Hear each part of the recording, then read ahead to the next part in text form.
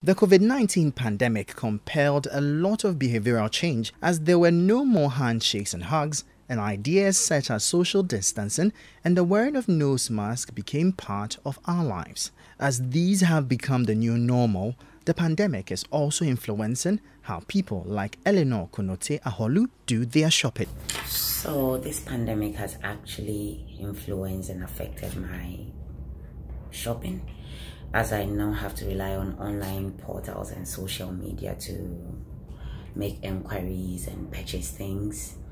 I place my orders every other week. I don't go online every week. I may find something every week, but I wait to place my orders every other week.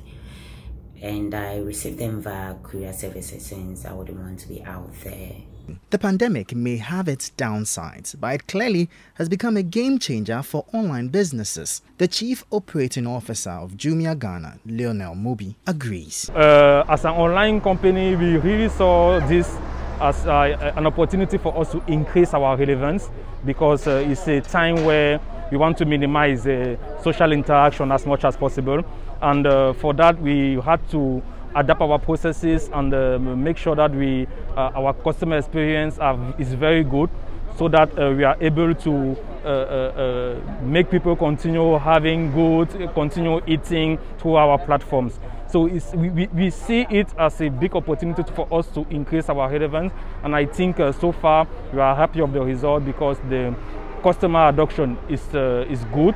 Even though the outbreak of COVID-19 has been a big win for online business operators, they have also been compelled to make some adjustments to improve their service delivery. The two most important things that we did is that we push online payment to make sure that we don't have cash manipulation as much as possible.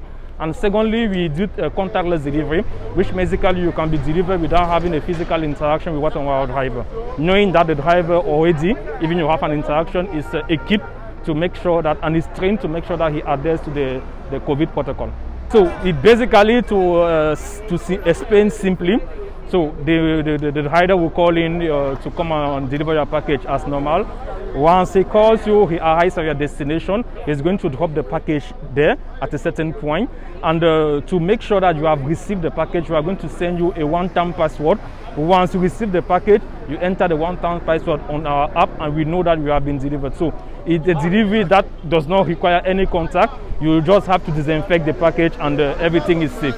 Unlike when you have to hand direct, the rider has to hand direct the package to you.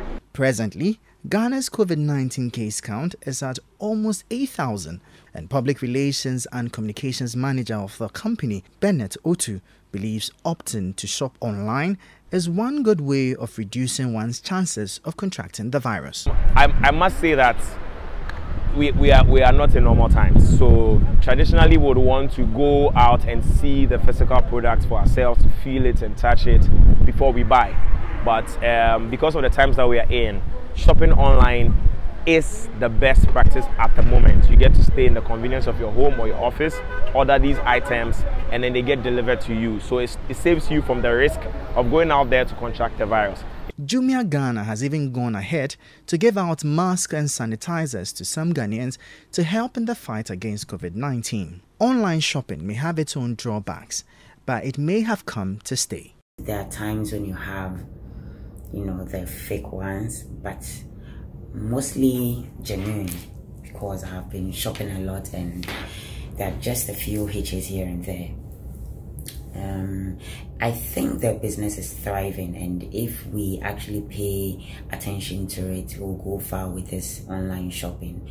We actually need to understand the business to let it thrive more than it is.